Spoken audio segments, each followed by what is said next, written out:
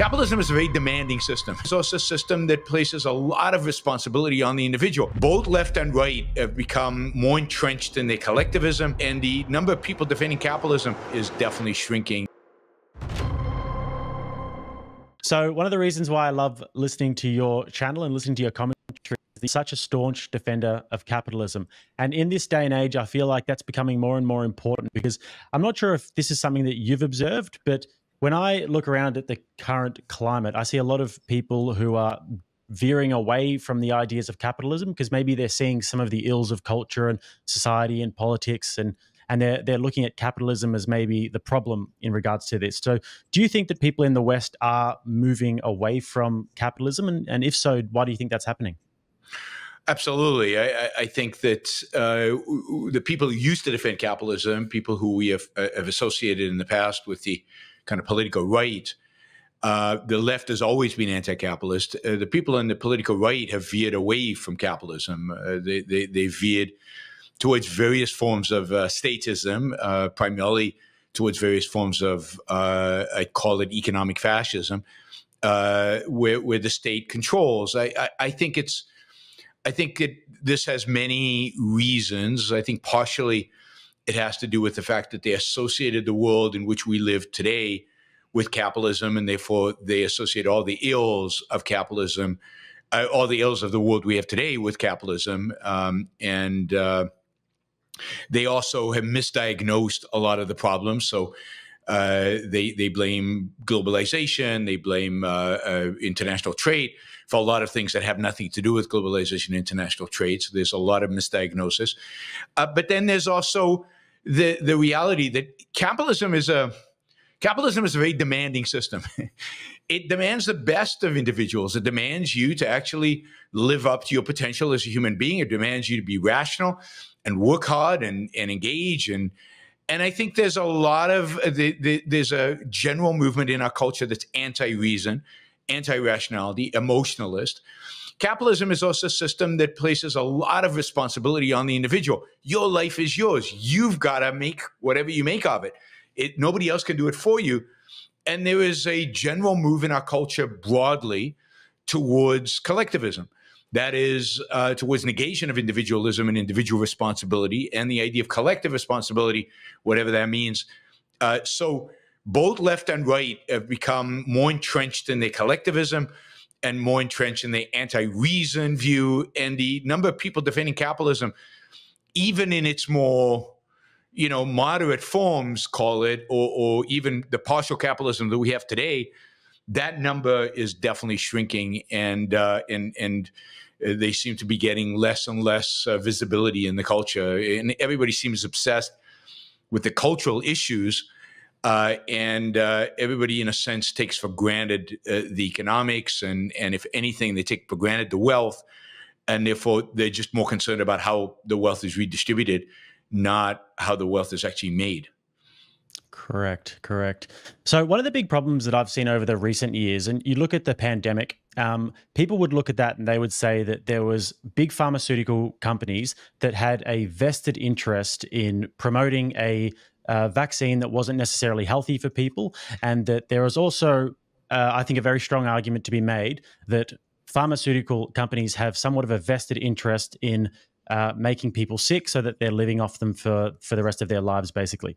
And this is just one example of, I think that there are many different examples of companies that have vested interests in promoting an agenda that isn't necessarily beneficial for society and for the individual. So do you think that this is a byproduct of capitalism, and how do we fight this issue? No, I think the whole conception is insane. I mean, that would be like farmers have an interest in people being hungry. So let's create hunger so that we can sell them more food. I mean, that's ridiculous. Pharmaceutical companies are competing. They're competing to try to make people healthier. And that competition the result of that competition is constant innovation in healthcare that makes us healthier. And the reality is that the vaccines were a massive boon and saved a lot of lives. It saved a huge number of lives on a global scale. Now, there was a lot of misinformation. There was a lot of incompetence, and certainly by the political class and by our governments, particularly with regard to lockdowns, mandates, all kinds of mandates, which are a clear violation of rights, and also all kind of guarantees that for against liability that wouldn't exist in a truly capitalist economy. But to blame pharmaceuticals or business for this, I mean, is ludicrous. Look at what's the drug right now that's coming out that is dealing with obesity and allowing people who are obese to lose weight dramatically, and at the same time is massively improving heart disease. I mean, you would think that drug would be suppressed by the pharmaceutical companies if they benefited from us being sick. I mean, it's just. I mean, why do we even have penicillin? We shouldn't have penicillin because we should want people to be sick so we can sell them, magical formulas to try to cure them and make a lot of money off of it. I find the attack on the pharmaceutical industry of all the industries in the world the most ludicrous and in some ways the most unjust that I can think of. Life expectancy today is well into the 80s in most advanced countries, and in unadvanced countries, it is well into the 70s in third world countries, to a large extent because of pharmaceutical companies. They've improved the quality of life, the length of life. So many people are taking them. And if you take your pharmaceuticals seriously, you can pretty much eliminate heart disease. There's so many, the treatments, the new treatments that on a daily basis are being announced to deal with cancer, and the survivability from getting cancer is going way up. It's just sad that this is again kind of the misinformation, perversion, and distortion. Competitive markets lead pharmaceuticals to come up with new drugs constantly that are improving human life. And when a drug is found not to do that, it does not make it on the market. If anything, the problem that we have today is too much regulation. An FDA that's way too powerful, that it makes it way too expensive to bring drugs to market, and that actually takes drugs off the market that have enormous benefits to some people, but might have some side effects to a few. So we have too few drugs. We have too few freedoms. And I wish the pharmaceutical business was much freer, less regulated, and freer to provide even a wider variety of drugs and medicines for all of us. I think if we didn't have the amount of regulations we have today, I think it is not outrageous to think that life expectancy in the West could rise to 120 within a couple of decades if you got rid of the regulations. I mean, the scientific breakthroughs are amazing, and stunningly, I know this is shocking, the pharmaceutical industry is primarily composed of scientists who are trying to better human life. The idea that the pharmaceutical industry is filled with megalomaniac, evil doers from James Bond movie, conspiring to make people sick is bizarre at best. Okay, interesting. So do you think that there is an issue with crony capitalism in the West? And could you pinpoint any of those? Sure. There's lots of crony capitalism. There's crony capitalism all over the place. There's probably not enough competition in the pharmaceutical industry because the pharmaceutical companies probably lobby to have some regulations on themselves that keep out competitors. Because if you're big, then you can deal with the regulations, and if you're small, you can't. Our financial industry is rife with regulations, some of them a result of cronyism, where financial institutions have lobbied in order to protect themselves. There's cronyism pretty much in every industry. I mean, look at the tariffs that Trump put in place and that Biden has kept in place. That is pure cronyism. In this case, it's cronyism by the unions. Don't forget, unions are also crony actors. And it's cronyism by the steel manufacturers versus the attempted cronyism by others. So, yeah, I mean, there's a gazillion elements of cronyism in the marketplace. There's nothing unique about pharmaceuticals, and pharmaceuticals are nowhere near the worst of this. There's many, many industries that are worse. Steel manufacturers, for example, are much worse than that. Look at the fact that in the United States right now, the Japanese company Nippon is trying to buy U.S. steel, and the Biden administration is going to try to stop them, and Trump has said he would stop them.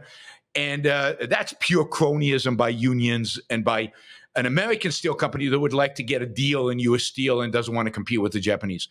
So it's everywhere. But cronyism is not a result of capitalism. The more capitalism you have, the less cronyism there is. Cronyism is a result of statism. When the state is allowed to regulate, you've given the state power over business. Well, of course, business is going to try to protect itself from the attack by politicians, which is constant. And then once that happens, it's going to try to manipulate the rules to get in their favor. Well, of course, that's going to happen. The only cure for cronyism is to reduce the power of government over the economy, over business, to eliminate regulations, to get them out of the way. The fewer regulations, the less power a government has over business, the less cronyism there is. The best story on this is, the story of Microsoft in the mid-1990s. Microsoft at the time was the largest corporation in the world, right? It was very successful, incredibly successful. And it was invited to Congress in front of a committee in Congress run by a Republican, not a Democrat, a Republican. And it had to explain why it didn't do any lobbying in Washington, because at the time, Microsoft's budget for lobbying was zero. It had no offices in D.C., nothing, right? And the chairman of this committee in Congress stood up and he started yelling at the Microsoft officials. You guys better start spending money in Washington, D.C. You need to lobby here. In other words, pad my pockets, please. You need to build a building here. You need to invest in Washington. And the people at Microsoft said, you know what? We don't need you guys, right? We're the biggest company in the world. You leave us alone. We will leave you alone. And they walked out, right? 6 months later, the government comes knocking at Microsoft's door. We're here. Antitrust violation. You're offering a product for free. Bundling. We're going after you for offering a product for free, which consumers clearly benefit from. So what did Microsoft learn from that? They learned we better spend some money in Washington, D.C. We better lobby. So today, the lobbying budget of Microsoft is tens of millions of dollars. They have a beautiful building about equal distance from the White House and the Capitol Hill that is a Microsoft building. So, cronyism, there is no such thing as crony capitalism. Capitalism is the negation of cronyism. Cronyism is a phenomenon where government has power over business and where business fights back. And in fighting back, it protects its thing. But it's only made possible by giving power to government over business. One of the other objections that we often hear about capitalism is that the nature of capitalism is that wealth disparities just become bigger and bigger as the rich get richer and the poor get poorer. So is the logical conclusion of capitalism a monopoly or a tyranny of monopolies? Well, there are two questions there, one regarding inequality and one regarding monopolies. So we'll take them both. First, with regard to wealth distribution, the poor do not get poorer under capitalism. That is bizarre, right? Indeed, capitalism is the only system in all of human history that has brought people out of poverty. Before capitalism, everybody was poor. 96% of the human population on planet Earth was below what the UN defines as extreme poverty. Today, because of capitalism, 100% because of capitalism, only 8% of the world population is, and most of that is in Africa, is considered extremely poor in extreme poverty. So no, capitalism is the only system in human history that has raised people out of poverty. Now, it is true that capitalism increases inequality. When when there's no capitalism, and you can look at Venezuela right now, you can look at North Korea, you can look at pretty much any place in the world with no capitalism. What you have is relative equality. Everybody is poor. And if you want to be equal, cool. Everybody has to be poor. That's what equality generates. So but what capitalism does is it makes everybody richer, but some people richer than others. So what? Who cares, right? If some people get richer than others. Indeed, the fact that some people get richer than others is what enables the poor to get richer. That is, it is the people who are speeding ahead in terms of inequality. They're the ones who are creating the wealth that helps the poor rise up from extreme poverty. So relative poverty is always there, but absolute poverty shrinks dramatically. If you enjoyed that reality-based podcast clip, make sure to subscribe to the reality-based YouTube channel. We'll be uploading many clips and the full podcast. And also, if you prefer the audible version, you can check us out on Spotify and Apple Podcasts at Reality Based.